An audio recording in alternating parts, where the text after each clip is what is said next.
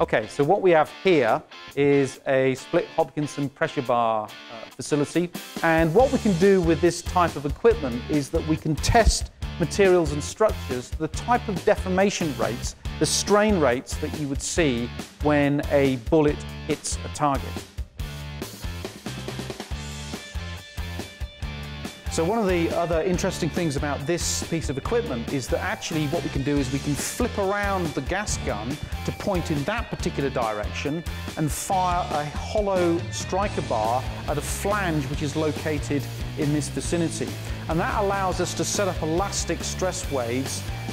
which are tensile in nature, so we can test materials and structures under dynamic tensile loading.